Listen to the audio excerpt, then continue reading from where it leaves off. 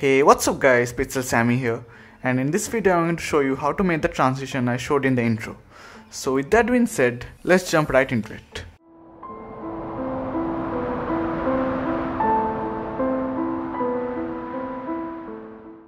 So in Final Cut Pro, these are the 4 clips which I have taken as reference.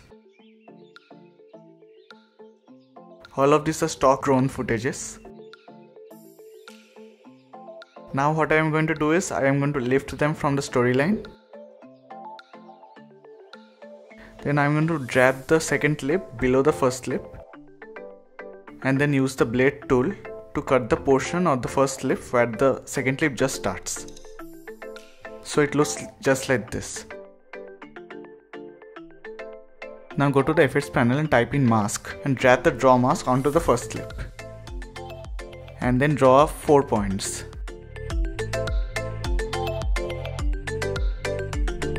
And then invert the mask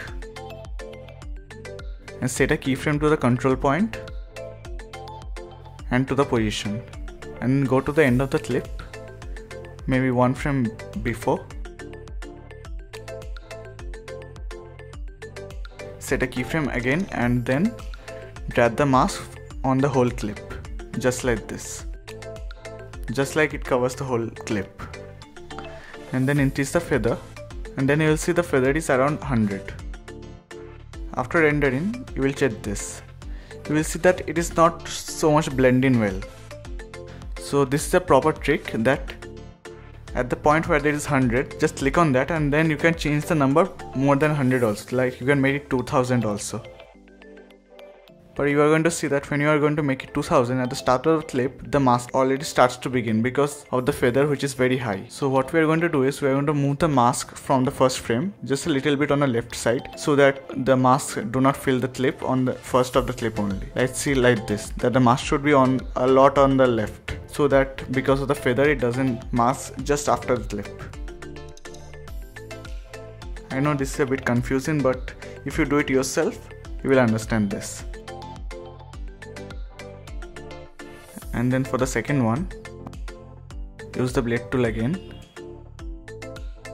25%, mask, and then if you want to do it on the left side, then you can do it on the left and follow the same procedure.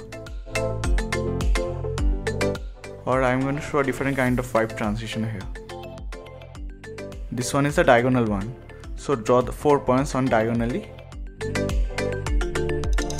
and try to keep it as far as possible, because you know that when you increase the feather it will again follow the same thing. And set a keyframe to the control point and the position.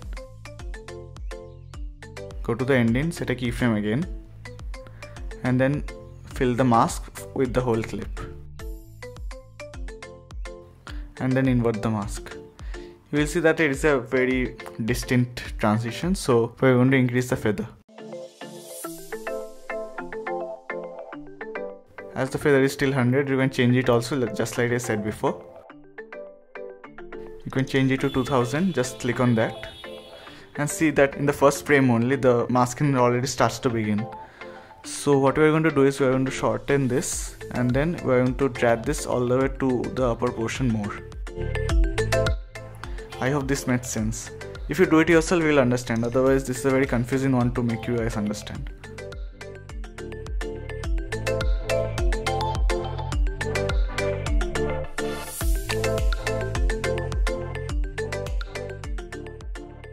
Now for the third one. Now if you want a diagonal transition from the downside, then you can make a mask on the downside. This is the third one and this is a different one. And this is a bit more complex.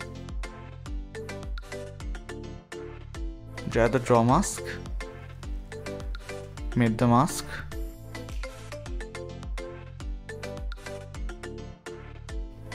I'm going to make a diagonal and a clockwise kind of vibe transition.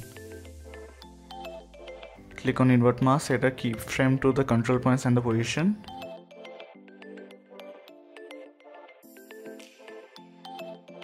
And then start masking like this, like in a clockwise manner, so that you guys get a clockwise kind of vibe effect. And then keep on going each frame. and keep on covering the clip. And make sure that if you reach a certain point like this, then make sure to drag the other points so that the mask covers the clip.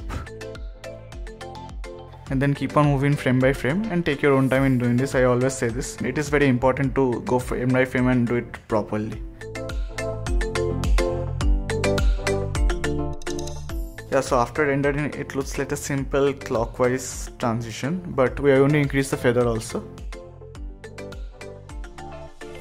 And we are going to position it on the further diagonal side so that after we feather it, it doesn't cover the clip on the first frame only. So we are going to increase the feather all the way to around 2000.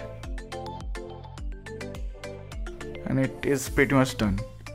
Thank you so much for watching, guys. Hope you have liked my video. So if you like this transition, then you can pin me up on Instagram and show me what you have done with this transition. And I feel really good when you guys use my transitions in your videos. So if you're into cinematography, photography and filmmaking and all this other stuff, then my channel is just for you. And if you like my kind of content, then please consider subscribing to my channel and press the red button and the bell button. And with that being said, this is Pixel Sammy signing out. Peace out.